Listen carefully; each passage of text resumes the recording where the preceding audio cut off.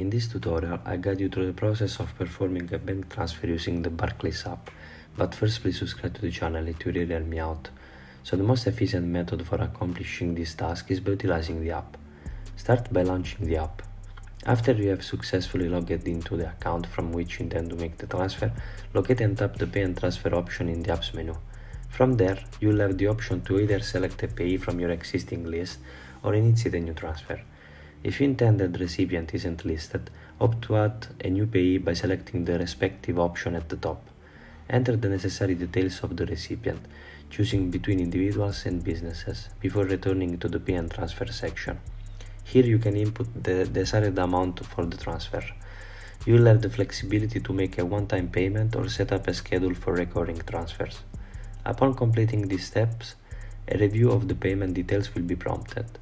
Ensure that all the information are right and accounts are properly aligned, and after that you can proceed straight as the payment will be quickly processed. That's it. If you found this tutorial helpful, please consider leaving a like and subscribe to the channel. Thank you.